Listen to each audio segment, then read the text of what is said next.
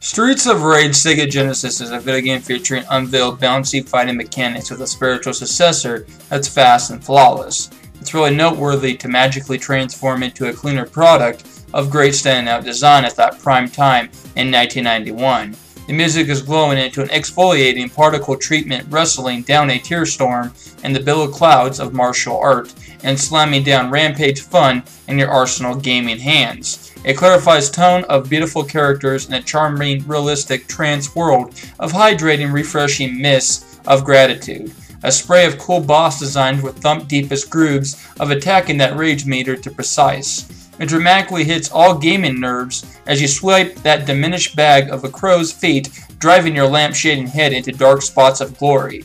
A minimalist can pick up and play this sorrow masterpiece of action-banging entertainment. It's a scope of art dragging the lustrous modes like normal and hard, giving you the run for your luminous money droppings. What can I say? I really enjoyed this tattling, shimmering liner polished game that I can craft in my head for unexpected memories. The slot of this creation gets a 9.1/10. It's fair and usually a kissable palette of color into a mango butter substance of realism and creativity action framed with pristine presentation.